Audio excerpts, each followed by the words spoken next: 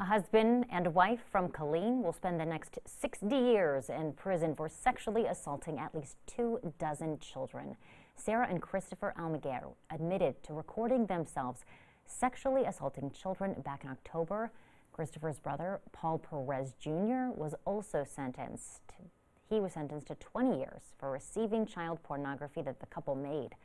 Investigators say the couple assaulted at least 25 children, ranging in age from 8 months to 14 years old.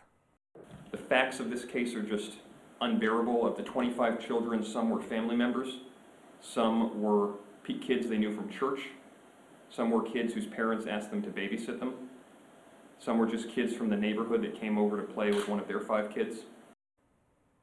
Attorney General Ken Paxton had something to say about this. He writes, "The detestable people who perpetuate such horrific crimes against children must be held accountable for their actions."